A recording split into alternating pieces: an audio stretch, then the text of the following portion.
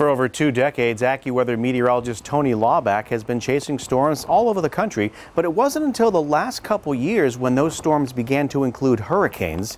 He joins us live from his home near Johnstown, Colorado, to show us his chase of Hurricane Ian 1 year ago today. Tony? Yeah, Kevin, that was certainly one of the different points of my career, having spent a majority of my time chasing storms across the Central Plains. In landlocked states, Ian was one of the first and certainly one of the most devastating storms I've chased coming off of the waters.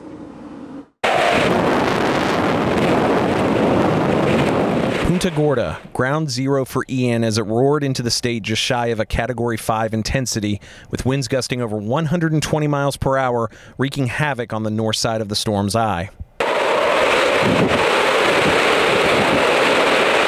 This was my first major hurricane eyewall intercept after over 25 years of chasing supercells across the central landlocked states. Hurricane Ian continued on its rampage across Florida, and the following day we watched the outer bands of then Tropical Storm Ian crashing rough surf across the shores of Jacksonville Beach on the East Coast. Heavier rains led to scenes like this in St. Augustine, south of Jacksonville, where storm surge sent water all through town, flooding out streets and neighborhoods alike. But Ian wasn't finished.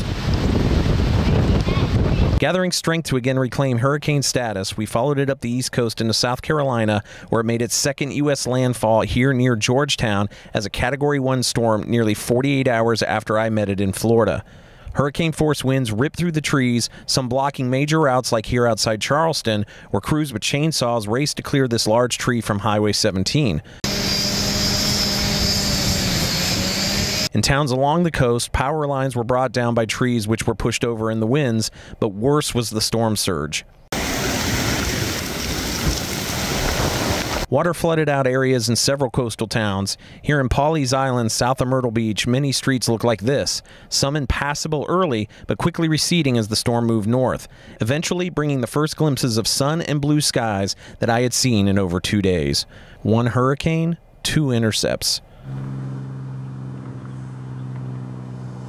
And looking back a year later, one of the things that stands out for me on Ian and several of the hurricanes I've chased in the time since then, Kevin, is the duration of these storms. Being primarily a tornado chaser, a lot of times we're in and out of these scenes within just a couple hours, this lasting over the course of a couple of days. Yeah, such a big difference, Tony. And hey, we appreciate the fact that you're expanding your chasing to hurricanes. We remember it well from last year, and hopefully it's a little bit quieter for the rest of this year. Thanks a lot, Tony. We'll be looking back at Hurricane Ian throughout the night.